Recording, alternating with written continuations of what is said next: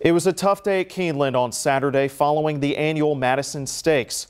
Cathedral Reader had to be euthanized after the race, and it was troubling news for the horse racing community to hear.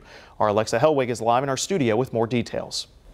Good morning, Conroy. It was a packed house at Keeneland yesterday, but it did end with heartbreak. The euthanization of Cathedral Reader after an accident during the annual Madison Stakes race brought a lot of sadness to horse racing fans and the owner, the trainer, and everyone who worked with the thoroughbred.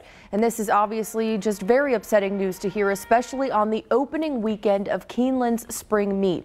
Cathedral Reader's trainer, Dallas Stewart, he tells us that it was a horrible day for him and is thankful the jockey is okay. Kenny Rice, who reports on horse racing for NBC Sports, says these horses are being taken care of by top veterinarians, and making this decision is a hard one.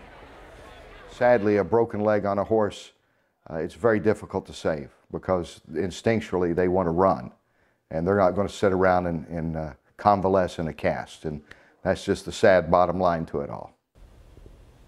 And under Kentucky law, Cathedral Reader will be taken to the University of Kentucky's diagnostic lab for a complete necropsy. Back to you.